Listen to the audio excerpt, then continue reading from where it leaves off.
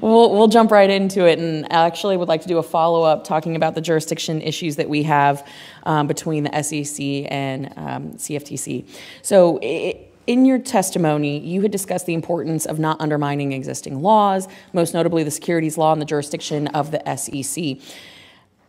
I think you've already outlined why you think this is important, but the discussion draft does not amend the definition of securities, but it does set up a process to help market participants work with the SEC to determine when an asset is no longer part of an investment contract. Does that modification disrupt the SEC's authority to protect customers and address information gaps between digital asset issuers and investors? Congresswoman, thanks for the question. And just a little bit of context before I answer the question more directly. And I said this earlier.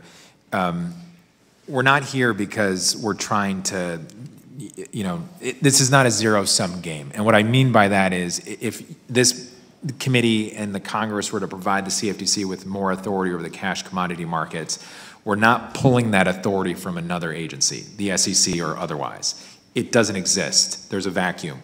No one regulates cash commodity markets. And I think this is the most important thing this committee should think about and has thought about as it drafts or continues to work on this draft bill. As it relates to the SEC, I was very intentional, obviously, in including that statement or that sentence in the statement. We have a very robust, very effective, very impactful set of laws around markets in the United States, both on the commodity side and on the security side.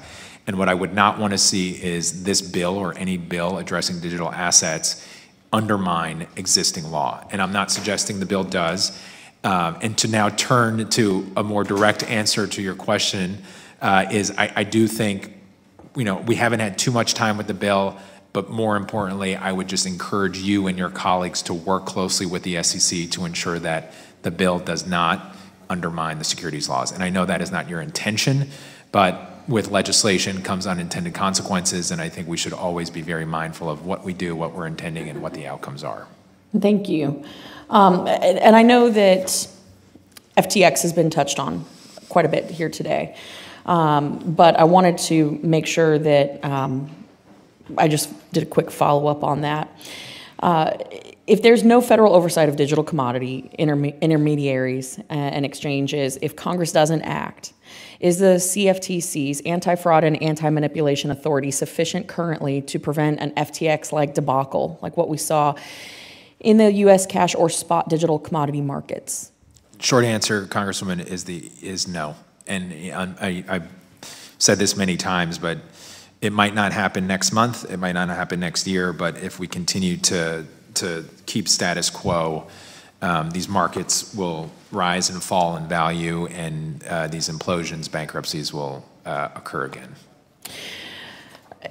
It's an interesting perspective, me being someone who is very much against the heavy hand of government bureaucrats and regulators. It tends to have one extreme to the other. So there's been criticisms that CFTC is a bit of a light touch, right? How do you strike that balance?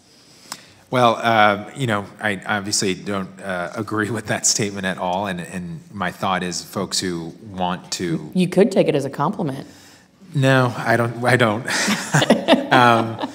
But I would say that I've thought about this, and this is just a product of individuals who, they're pundits, they want to be critics, this is what they do, but also just not willing to take time and to really examine the agency and the impact that we have on financial markets. And I'll briefly give you two examples, one on enforcement. I've said this multiple times. Last fiscal year, 2022, $320 million budget, $2.5 billion in penalties and restitution, 8 times return, roughly.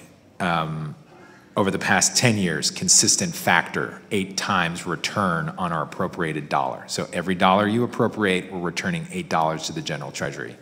Second thing I will say, and I mentioned this earlier, we are a principles-based regulator. So I think it's easy for critics, which there are always critics, to say, oh, they're a, quote, light touch regulator because they're a principles-based regulator. That couldn't be farther from the truth. And as I said earlier, we in fact, through the law, the Commodity Exchange Act, are a principles-based regulator. But if you look at our statute, and to your point earlier, the rules that we draft, driven from the law, are quite extensive, are more prescriptive, and are very specific to protecting customers and protecting markets. So we are the farthest thing from a light touch regulator, and I think if you asked any of our registrants what they would say, I think they would agree with that. Well, and I had a couple follow-ups to that, administrative and enforcement actions, but I'll submit those for the record. My time has expired, Mr. Chairman. I yield back.